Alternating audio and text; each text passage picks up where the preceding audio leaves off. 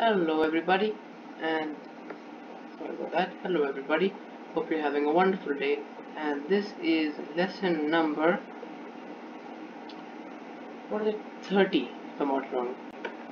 This is lesson number 30 in our dive into the wonderful world of music theory. And today I've got a slightly out of the ordinary, sorry, you have to excuse my dog. I've got a slightly out of the ordinary lesson today where I want to talk about triads. So far we've been talking about major, minor scales, degrees of scales and things like that, and we are eventually, I think right after this, going to talk about key signature, which is in culmination of everything we learned, something that's very important. So yes, we should probably wait until that happens, but for now we're going to be talking about triads. So now, what are triads? Well, we've learned about the major scale, right? We've learned about the minor scale, and chromatic scale as well, but I won't go to that, right? So these are two major types of scales that we've learned. Triad is a collection of the first, third, and fifth pitches in a scale. So the first, the third, and the fifth. Now, these are very special, and I'll explain. But before I do, let's start a construction of triad. So let's take the C major scale, right? C major goes C, D, E, F, G, A, B, and we come back to C, right? C, D, E, F, G, A, B, C. That's the C major scale. You can double check it with the blueprint if you want. Now, based on our definition up here, what I want you to pause the video and think about what would be a C major triad. So I'm assuming you've done that, and now I'm going to tell you. So I've been using numbers till now, but I should point out that in and by convention in music we use not numbers, but we use Roman numerals. So from now on I'll be using Roman numerals, and I suggest you do as well. It's quite important that we both use Roman numerals, because this is the jargon you'll find. You'll really find someone writing fifth, but you'll always find someone writing fifth like this or fifth like that, right? So that's just the convention. You don't have to, but it's better that you do this, because that's the way everyone else writes it, and it'll help you understand other people's work better as well. Regardless, the first pitch in the scale is obviously the tonic, which is C. So great for us. Now the third one, because remember constructing a triad, so first, third, and fifth is E, and the fifth one is, as you might imagine, G. Now, what's so special about these? What are triads? Okay, we know what they are. What is so special about them? Well, these three notes, the first, third, and fifth, sound extremely consonant. That means that they're very pleasing to the ear when they played together in some fashion. They complement each other very well, and so there are reasons why this happened, harmonic reasons why this happened, but I don't think it's best to get into that. That's far beyond the scope of this video. But for now, you don't have to take my word for it. You can listen to it. So this is C by itself.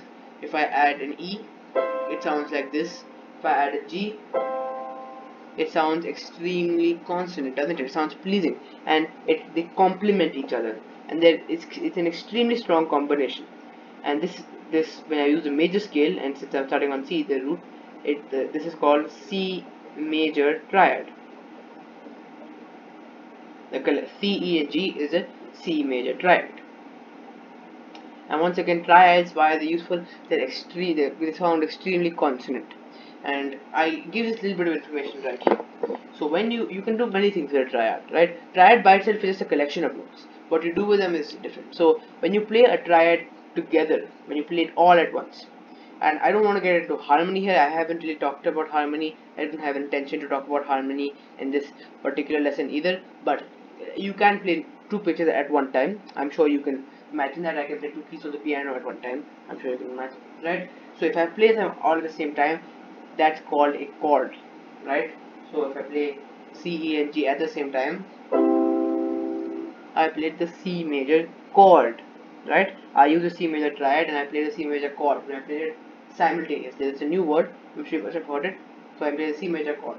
I play them all together. And as you can see, this sounds very nice. It sounds unambiguous. It sounds consonant. It sounds pleasing, etc., etc. I can also play them. So that's one way to play them all together, right? Another way to play them is one after the other. Just play them in a sequence, and that sounds like this. Not too bad either. If I put it into a pattern, maybe something like this. And when we do something like that, it's called an arpeggio. So let me just write this down because I'm using some weird words. When you play a triad simultaneously,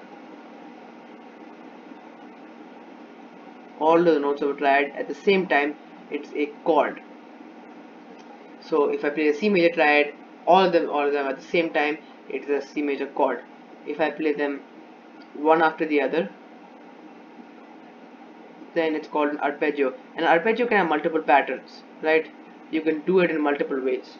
So I could do an arpeggio just, or I could have it go on like back and forth, or I could have something like this, or I could have or anything. And these are a very important part of music because you find them everywhere. Chords are everywhere. You take um, chords are everywhere, arpeggios are everywhere. In classical music, in modern music, they're everywhere, and they all are based on the idea of triads, which are the first, third, and fifth notes of the scale, and they go very well together. And they take my word for it, there's a reason why. There's a scientific and musical reason why this goes together. But for now, I'd like you to just observe the fact, as I played for you, that they do go very well together. And I can display, for example, arpeggios. Famous arpeggios are used is maybe one of Mozart's piano sonatas.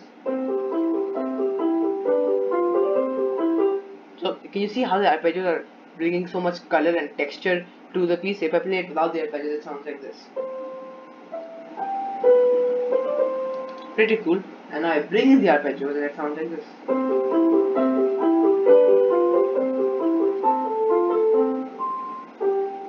So as you can see, the minute I bring in the arpeggios, it adds so much more color, it adds so much more texture, and in this case, arpeggios also help very rhythmically and give a very rhythmic feel to the piece.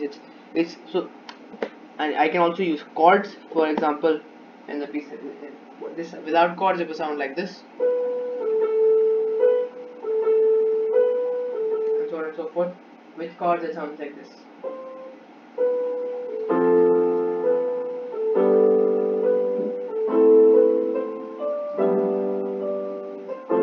So as you can see, both chords and arpeggios really bring lots of color, texture, depth to the music, and they sound amazing. They sound very consonant, they sound very pleasing, and they all are based on triads, which are the first, third, and fifth note of a scale.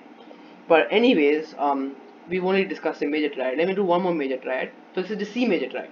Well, let's take a G major scale. So if I want to do the G major triad, I have to take the G major scale, and the G major scale is G, A, B, C, D, E, F, oh sorry about that, F sharp and G. So if I were to take the first, third and fifth note of this scale, I'll take G, I'll take B and I'll take D.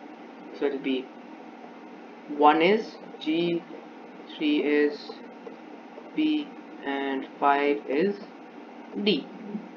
And once again, these sound extremely consonant together, and that makes a G major triad. I can play it as a chord. Once again, that means I can play them all together, or I can play them as an arpeggio,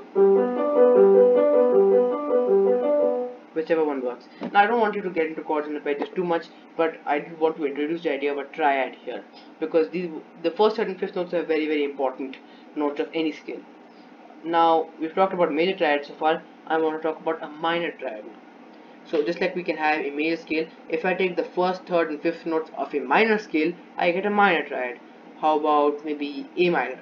So A minor is A, B, C, D, E, F, G, and come back to A.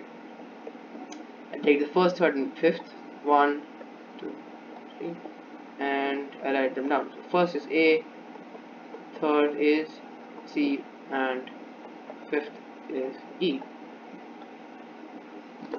And once again, it sounds different, it sounds very minor, but they still sound, they complement each other. Do you notice? So I play each one individually. I play them all together in the form of a chord, or I play them in an arpeggio, or whatever pattern I use, right? Once again, they complement each other immensely. And so that works for major triads. It also works for minor triads. And major makes and as you might say, because majors come from major scales, major triads come from major scales which are happy and joyful. A major triad, when played in arpeggio or as a chord, sounds happy and joyful.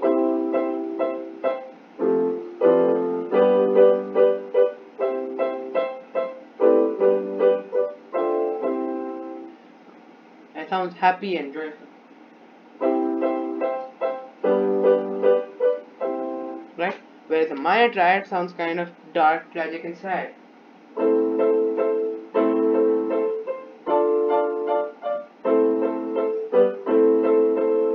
So you can imagine. But and yeah, so the first, third, and fifth notes really complement each other no matter which scale you take. There are other scales as well, and you take the first, third, and fifth from them, and they also form a triad, and they sound very good.